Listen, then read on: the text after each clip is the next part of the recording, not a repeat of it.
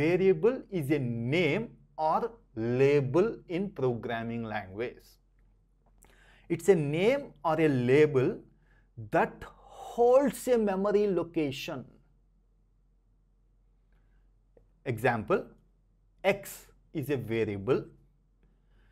Whenever you write X in your programming language, it is a variable. It is going to hold some memory location. Which memory location it is going to hold? As of now, who is going to assign this memory location? We are giving you thoughts. These thoughts are going to help you to understand our coming concepts.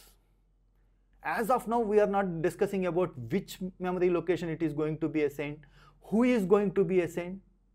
Compiler and operating system is going to decide that. So from here, multiple subjects are getting connected. That's why it is very important to understand. As of now, if you are a first year BTech or second year BTech student, this is enough.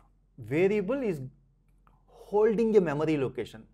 Assume that it is holding 0th memory location. Any memory location it is going to take one location. Assume that 0th memory location has been assigned. So now, whenever you write X in your programming language, is it compulsory to write X? No, you take it as Y. Any name, you take your name, it's a variable name. You take pi, pi, pi, it's a variable name. Any name you can write. So variable is holding a memory location. In that memory location, we are going to store some value.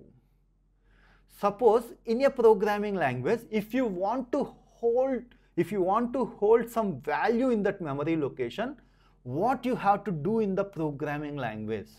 Equal to is the symbol used to assign some value to the variable.